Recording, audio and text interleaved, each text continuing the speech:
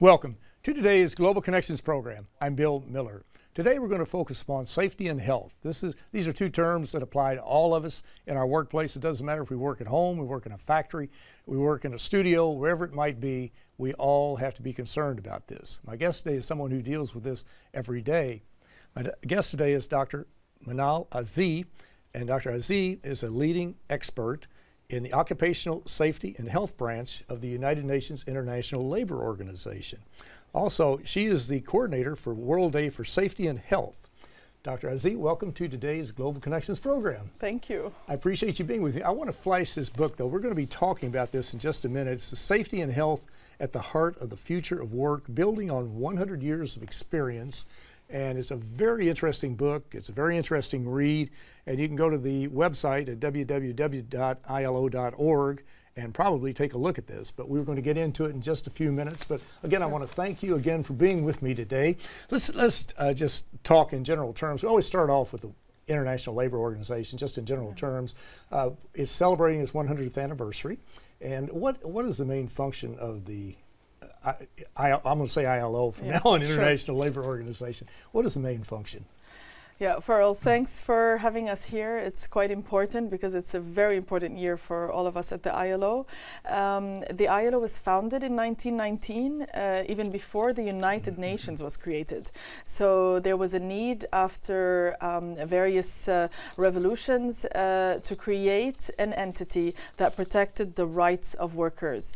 The ILO was created and founded with a mission to improve social justice in the world and to promote decent work. And what was different about the ILO is that not only did it bring in governments to do this, but also worker representatives and unions, and also employers and their organizations. And so whenever something is set up in the ILO, it's usually with consensus, with these three tripartite members. And that's why it's much more efficient in the workplace when the three agree on what needs to be implemented. Basically, the ILO is the only global normative organization that develops international standards on labor issues. Some of these standards relate to gender equality, child labor, elimination of forced labor, social dialogue, freedom of association, and non-discrimination in the area of work. But the area that we work in, specifically in our branch, is occupational safety and health. So keeping workers alive, keeping workers in good health, safe from accidents is a key priority to actually protect workers. Before having the right wages and the right maternity leave and what have you, you need them to be alive. And so over 40 of our conventions are focused on safety and health, preventing occupational cancer, preventing asbestos at work, and some of the founding recommendations of the ILO from 1919 were actually on anthrax, phosphorus, lead poisoning in the workplace, and other occupational safety and health concerns. So that's basically the way the organization functions. I see. Now, you mentioned safety and health. I think, of course, I live in the United States, but in our country, in this country, let's say, we have OSHA, the Occupational Safety and Health Administration, I think is what the A stands for. I may be wrong on that. But do most countries have a similar type of organization? Do they have some governmental entity that's looking at the safety and health in the occupational areas where people work? Yeah, it's good you mentioned that, because it brings us to the point that not everybody is at the same level of development and social context and economic context. So obviously many countries have that arm. Either it's a department in the ministry that only deals with safety and health, or mostly enforcement, compliance, and labor inspection. And some have research institutes directly linked to ministries of labor, where budgets and investments and funding is given to such institutes to conduct training, develop publications, and support in medical surveillance and other services on occupational safety and health for enterprises. But the ILO tries to work with developing countries that don't yet meet the minimum standards. Sometimes developed countries over-exceed and go beyond the minimum standards, but the ILO conventions promote a minimum standards, and that's why we try to have the developing countries ratify these conventions and comply comply with their provisions. And the way they comply is that they translate our provisions into their national legislation and then create the infrastructure to implement this in different workplaces. In developed countries, they may not ratify our conventions, but already implement. But we do try to have countries also who can support other countries, or big businesses who support smaller businesses in, rising up to the challenge and improving their standards on safety and health. Now there are four major functions that you have. You're the chair of the Global Task Force on Waste and Environment, is that Chemicals, right? yes. Chemicals. So currently, okay. I mean, our jobs change because we'll talk in a minute about the different resources available and the different technology now and the changing roles everyone has. And the UN is not strange to these changes in the world of work, and our resources are changing. Currently, I manage 4 different areas. So we have a global task team on chemicals, waste, and the environment. And I can speak a bit about that. It's currently a huge area because we have over 1 million people dying because of exposure to hazardous substances, dust, and fumes at work. And we are creating international alliances and frameworks. One of the bigger ones is called SICAM. It's the strategic framework for the sound management of chemicals. And it had a program that led up till 2020, and we're currently reviewing the Beyond 2020 framework. Key areas would be highly hazardous pesticides, and exposures to highly hazardous pesticides, lead in paint, chemicals in products like chemicals in textiles. So chemicals are everywhere. We wake up today and I think everybody uses shampoo, washes their hands, eats. Everything we do is related to chemicals. But the problem is toxic chemicals, and workers who are exposed to these are exposed to long hours, and that's why their effects are huge in terms of cancer, respiratory diseases, and other changes in the body, be it by being exposed to solvents, to metals, even in recycling, mercury in batteries, in fluorescent lights. There are so many ways that for long hours, if you're exposed to these chemicals, it really leads to chronic diseases that we would try to prevent. So that's one area of work we're trying to cover. That's very important, and as you mentioned, they're pervasive, and we don't even think about it so often. We're dealing with it every day. It reminds me of the plastic that's in the ocean, and the fish are dying, but so much of this plastic, I know it's a little bit off track here, but the fish ingest a lot of the chemicals from those plastics. We as humans eat the fish, we ingest it, but it's really a pervasive cycle that touches all of our lives. What can we do? What are you doing right now to help people to avoid this type of contamination or contagion, or to have a negative interaction with chemicals that will help them lead healthier, more productive lives? So there are so many different ways we can join forces to work on this. So we have an interagency task force with over 9 agencies called the IOMC, and we try to develop various projects with various focus. So for us, the most important is to develop a risk assessment, a management system based on risk assessment. So in different workplaces, so agriculture would be different from construction, where you're exposed to asbestos, which is another chemical. And so these, we would assess the risk and then put in place controls. And we use a hierarchy of controls, obviously, where we start off by trying to eliminate the risk. So if there's a chemical that's bad for you, we can completely eliminate it from the process if we can. Or then we can try to substitute it. And then we can do administrative controls, where we could create barriers from exposure to workers. And last but not least is give workers personal protective equipment to protect them from these chemical exposures. So we follow this hierarchy of controls through a management system and do risk assessments. Another key area is globally harmonized systems for labeling. So if the world deals with different chemicals using the same signs, workers can read what the label means, understand the danger, if it's flammable, if it's not. These are also international systems that the ILO and other agencies work together to follow. Those are just 2 key examples, but there's so much that we do in this area. This is very important too. Now the United States was well, I'm going to say it's not always been a leader.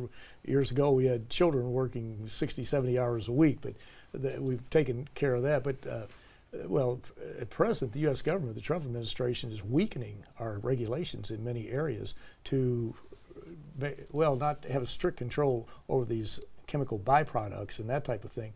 Do you see that movement happening in other developed, economically developed countries is what I'm trying to get at. I know in some of the developing countries it's a bit of a challenge. It's still a major challenge, but do you see some of the developed countries starting to weaken these labor regulations, these safety regulations, the health requirements and that type of thing?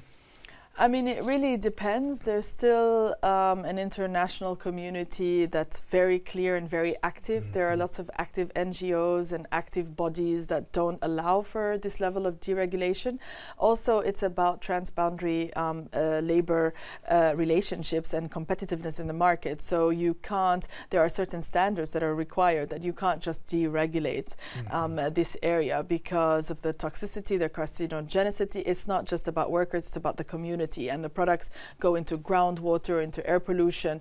So even if in some aspects there may be some deregulation, but you know, it's something that affects the world. It's that toxic. It can lead to such chronic outcomes, health outcomes, and fatalities that the scientific community, the active NGOs will not allow for an extreme level of deregulation in this area. Right. What's another major area? You've got some very important areas in your office, in your branch. What's another area I work on is the promotion of health in the workplace. So, I mean, traditionally we work on protecting workers from major safety risks, and you know, but those are on the decrease. Accidents, falls from height, slips, and etc. Machine safety. But the real concern today is how do we integrate health promotion and several areas into an occupational safety and health policy, so that a worker today is, you know, you have proper nutrition, awareness and access to nutrition. You have tobacco substance abuse management in the workplace. You have management of stress in the workplace and the prevention of psychosocial risks, the prevention of violence and harassment, which is now, you know, a big issue. So we, in this program, we try to integrate all these health promotion issues from a workplace perspective, where we set policies in the workplace to allow for workers to take breaks, to allow for non-excessive working hours, to allow access in nutrition, in cafeterias to food, because you've got countries in the world where, you know, there's no time to rest, there's no place to sit to eat, and if you don't eat properly or have access to this kind of water, clean water also, you're prone to accidents. You know, you're not concentrating well enough, and your body is weak, you have mental fatigue, and there's a rise in accidents. So the link is quite clear, and the prevention of these non-communicable diseases like cardiovascular disease, hypertension, diabetes can only happen if in the workplace we create an environment that promotes health. So, you know, places where you can exercise, physical activity, sleep well, and protect your health as a whole.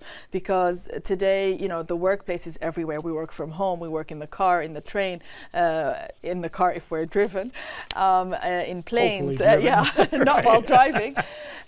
So we're working everywhere. We have internet, we have access to data everywhere. So that you can't separate your life and home and work from each other. So the work has a duty today, a responsibility to support health rather than, you know, deteriorate your health. So that's one area. Another, That's very good. Yeah. That's excellent. Glad. Well, you're watching Global Connections Television, which is a privately funded, independently produced program. The opinions expressed on Global Connections are solely those of the moderator and his guests. We'd invite our viewers to go to our website at Global Connections Television to view previous programs. Also, if you're involved with a PBS or community access television station, or you are involved with an educational institution that has an intra-campus television hookup, or you just like our program, you have a website and you want to share it, or you just have a computer and you want to share it, please feel free to do so. Global Connections Television is provided free of charge as a public service to help us better understand international issues and how they impact our lives. Today we're taking a look at the whole area of occupational safety and health and all of the implications that come with it. My guest today is an expert on this particular topic. My guest today is Dr. Manal Azzi, and she heads up the Safety and Health Branch in the United Nations International Labor Organization. Dr. Azzi, this is really a major issue, and it's one that affects everybody. I think we're all affected somewhere. Even if we live in the Amazon, the headwaters of the Amazon, to some degree, we're going to have some type of chemical interaction with climate change, air pollution, that type of thing. You were going to start something. I'm sorry, I cut you off a minute ago. No, I mean it's good you mentioned. You mentioned that you know the people work everywhere, and you know informal economy is also huge. And so one of the other projects we head up is the improvement of safety and health in small medium enterprises. Now these are enterprises that are small. They say, you know, we don't have the budget to create a management system on safety and health. We don't have the budget to employ a safety and health specialist. So how do you help these people that are remotely placed? They're usually, you know, family farmers in agricultural fields in remote areas. They have no access to any support. And so this project we're building up is to review what are some sustainable delivery mechanisms to improve safety and health in these areas. And we found that one, it needs to talk the business talk. So you can't come and say, okay, here you have a business system, a management system, and now we want you to build a parallel one that's on OSH. OSH should be part of your business. So you can't have business without running it safely. And so that's one thing we found. Another thing is budget. So governments need to assign and support and create incentives, financial incentives. It could be tax incentives or other, so that people have what it takes to be trained on safety and health at no cost, and reach out to people in very small, small, medium enterprises. Another issue is to have a network of intermediaries. It could be loan officers who provide loans to these companies who are trained on safety and health, and it's a win-win situation. So if your workers are safe and healthy, you increase productivity, you pay your loan back, for example. So there are so many ways where we can support really small, medium enterprises in improving the safety and health of their workers. That's very important. Can you think of one specific one? You don't have to name the group, but can you think of one, maybe a logging business or a computer operation, a small and medium-sized enterprise that you're referencing here? I mean, there are several. So in the project we're covering 6 different countries researching. We have even small-scale gold mining, for example, in the Philippines. Yeah, we have manufacturing, a lot of manufacturing of clothes and textiles that could be small companies. Artisanal is another one. The cocoa industry, the different food production processes. What else do we have? I mean, there's even small construction sites. These are really hazardous because they subcontract. We don't know who's responsible for who. If an accident happens, those small businesses, have normally more hazards than other businesses, but just sometimes have a high turnover of workers, and they accept that as this is the way we have to live. We lose our lives, but we have a job, we get paid, and this is the culture and thinking that we're trying to change. Now, at the opening, we referenced the safety and health at the heart of the future of work, building on 100 years of experience. What were some of the recommendations that came out of this publication, some of the highlights? This was just recently done. It's literally hot off the press, is it not? Exactly. It is. So, I mean, every year the ILO celebrates the World Day for Safety and Health at Work. It's every 28th April. And we try to choose a topic or a theme that's quite timely. And we have offices around the world. We have our member states around the world that also join in promoting and talking about this issue. This year, because it's the ILO 100th centenary, and because there's a huge discussion on the future of work and the changes in the future of work and the major mega trends, we decided to shed light on how these mega trends are affecting safety and health. And so this report looks into the different areas of technology, robotics, automation, and nanotechnology and other areas of digitalization and how they affect safety and health. It also looks at demographics. So you've got a younger workforce entering the market. You've also got increased life expectancy. So you can find older people working, and then they have their own risks that we need to consider. Another area is climate change and how heat stress and workers who are exposed to increased heat stress are experiencing more and more accidents and more diseases.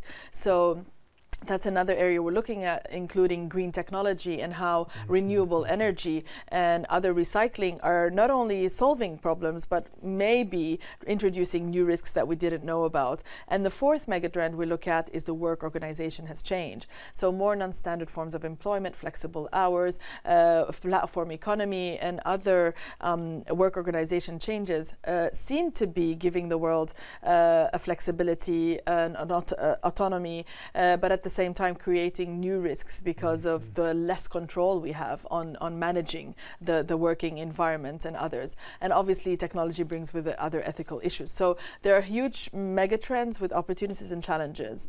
The ILO is looking to respond to these challenges through 6 major areas, I would say, by anticipating risk, by being more multidisciplinary. So it's not about just, occupational safety and health experts doing the work. It's, collaborating with human resources to tackle psychosocial risks. It's collaborating with sociologists, lawyers, and other experts and technology experts so that we can answer through the design phase, include controls that would protect workers and anticipate risk.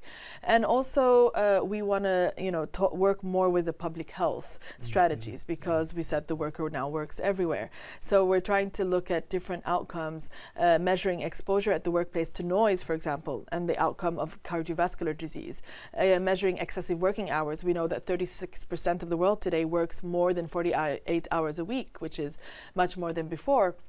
So how can we protect workers? And these excessive hours are linked to stroke, increased rates of depression, anxiety, and addictive behaviors. So we're looking at new links between new exposures and health outcomes attributable to work. Further to that, we look back at our conventions that, although some are not very recent, they still have provisions that are very timeless, like asking employers to keep up to date with scientific data, looking into not only physical health but mental health and fatigue, looking into worker organization, rest, and working hours. These are provisions that already provide for protections in our conventions. And the last thing we are calling for is expanding partnerships. So not only do we work with workers, employers, and governments, but we should now work more closely with the private sector, which is a powerful body, and with civil society, which can also speak the language of the people that are most affected. Well, it certainly sounds like, these are very complex areas. They're interrelated, but you're taking a holistic approach. You're looking at from the macro standpoint to see every particular aspect that could have any type of influence in this whole situation that we're talking about. You mentioned number 3. Well, all 4 were very important, but number 3 really got my attention because of climate change. Many scientists believe that's our number 1 problem. We can see the climate's changing. I don't have to go into the litany of what's happening, but it is, and it's getting worse, and we're losing ground, it seems like.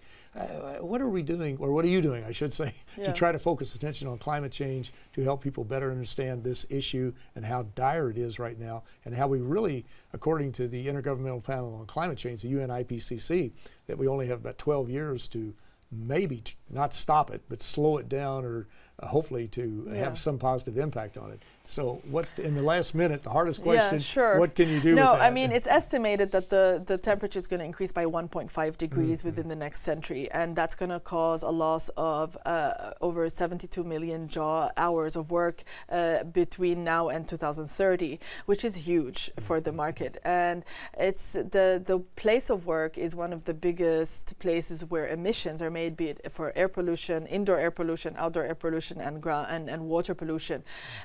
So we have a responsibility in the world of work to prevent effects and our carbon footprint and others that are leading to this climate change. At the same time, the practices in the workplace are affecting closely the workers and their safety and health to start with. And so we have new recommendations, discussions, and global legal frameworks that we are developing to protect workers mainly, and to have the world of work play a more active role in preventing the increase in these changes in climate.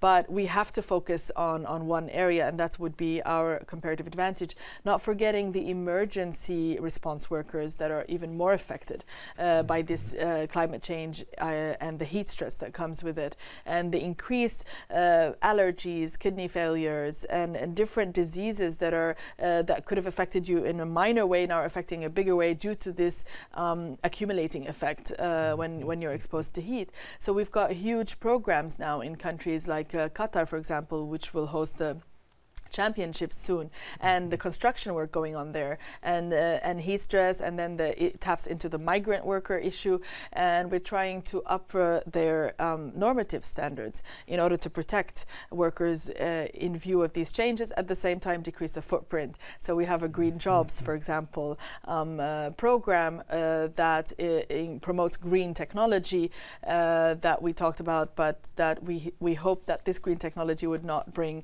more risks with it. So we need to be careful to look at exactly. From all angles. See what the repercussions are going to be. Well, Dr. Manal Azzi, this is an extremely important area, and I'm really looking forward to reading your study. But I want to thank you so very much for a very interesting and a very informative program. Thank you. Thank you so much. Thank you. I'm Bill Miller. Thank you for joining us today on Global Connections Television.